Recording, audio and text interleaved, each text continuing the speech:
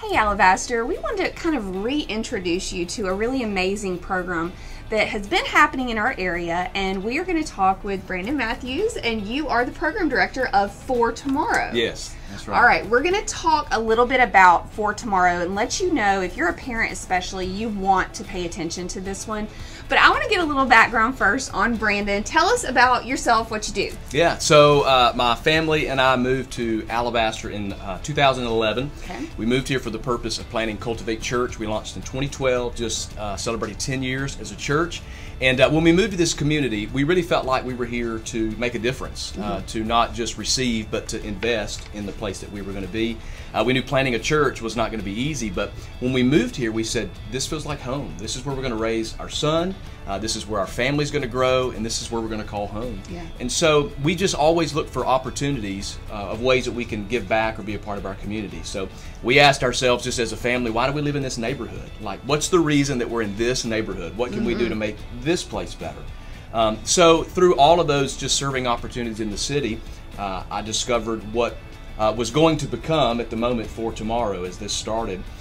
Through just the community involvement of others. That's awesome, and Cultivate's doing amazing things. I love seeing you guys grow. You've got your new building now in with Crunch Fitness, right? Or next to Crunch Fitness? It's been amazing. It is so great, yeah. And I love it during the week because I can walk out of the church and into the gym, never touch a car. So that's if they would just put me a door from the inside of my office, and it would be great. There you go. Okay, so obviously, like you're saying, you felt like there's no coincidence in life. God has put you in these places for a reason, and you saw a need, and For Tomorrow was built. Tell us what it is. Yeah, so For Tomorrow began in partnership with Compact 2020 at the time, Compact Now, which is part of our law enforcement of Shelby County. Yes. And the whole reason behind that is because we have issues in any community, no matter what community you have, with just substance use. And so it was their desire to help provide a program, sort of an umbrella to all of our communities, that we would be able to do something about the substance use that's in our community. So in 2017, just a group of people in the city began meeting locally in the city of Alabaster. And so in 2019, we became a part of a national organization of prevention communities. And so we received a federal grant, and that federal grant just really expedited some of the volunteer work that we were already doing in the community. It gave us a budget, it gave us some resources, it connected us to communities just like ours, doing work just like us, all across the country. And with that, I had been volunteering for 2 years. We needed someone to just say, I'll take the responsibility of the organization and organizing once we received our federal grant. And so at the time, Marty Hanlon, our previous mayor, said, we would love for you to lead this, would you do it? And I had already been involved in doing it anyway. There was just a little bit more responsibility that came onto it. But I'm just passionate about what it is and what it does, and I'm so excited for more people to know the amazing things that's happening through so many volunteers right here in our community through For Tomorrow.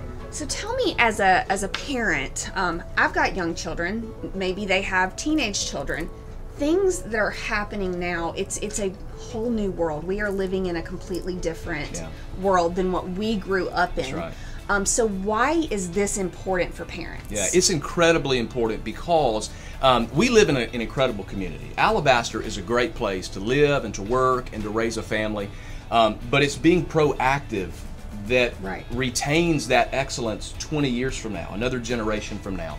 So we understand that our kids are more connected to everything, the resources that are out there, what kids are able to get. You would be amazed, mind blown, of what you can order from Amazon. Products that are laced with different substances that look just like gummy bears or, you know, silly straws, all these different things, cereals. And so our kids have all this access. They know it's happening, but they don't necessarily know that it's dangerous. They don't really know what they're doing. And as a parent, it's hard to keep up. It is. Parents are busy. Parents, you know, they're not on social media all the time in the networking of what our kids are. So we felt the responsibility now to educate and empower our families to eradicate substance use in our community. So the more educated both our families and our students are about what they're doing and what's available, the more we educate them, and then tell them how to make good decisions, coping skills, how to say no. Students, how to be confident in themselves, to stand up and go, you know what, that may be fine for you, you want to do that, but that's just not for me, and I'm okay with it. And so we just try to provide as much information as we can, and we say that what we do today is for tomorrow. So all the investment of time and energy and work that we are willing to do today, it's for tomorrow. I have a 6-year-old, or he's soon to be 6, and he's going to grow up in this community. One day he's going to walk the halls of the high school. And so every bit of investment that I make now in your teenagers or your family, it's only going to make it better for my son the days he walks down the halls of that high school. So everything that we do today really it's for tomorrow. Right. And so that's why I feel like it is so important for you as parents to know this is not just if you're a high school parent that you want to be involved or know about this. I mean, this is happening now, like from littles all the way up. It's catching up quickly from our young kids. It's not just high schoolers anymore. You know, there was a time to where we thought most about our high schoolers, but now more than ever, it's important that we start much earlier, because the kids are already aware. You know, I remember it was like, you don't want to make them aware too early, but now they're already there. So in a way, you meet them where they are in an appropriate way, but we just have to start much earlier than we did before. Okay, Brandon, let's talk about where people can find out more information. As a parent, where is the best place? Would it be Facebook? Yeah, I would say for parents, Facebook. Most of our parents are still on Facebook. We haven't quite gravitated to everything else yet, but Facebook is a great place to be resourced. Things that we're doing locally, and things that we're doing nationally with other organizations that have national reach. But it's very important to understand, I think what makes what we do really unique and that I love most about it is that all of our focus is right here on the city of Alabaster. So every other year we have what we call a pride survey. And it's like the old Scantrons, you remember those in school where you check the bubbles? That goes out to all different grade levels of our schools. And so what we do is we have students answer questions about substance use, about peer pressure, about their depression, their mental health, just struggles they face in school with the peer pressures and things. And we take all that data that we receive every year from this massive survey across different age groups, and we use that as our baseline to determine what we begin doing for the next year. So depending on what our students said, right here in our community, your kids, we use their information to focus everything we do on helping them.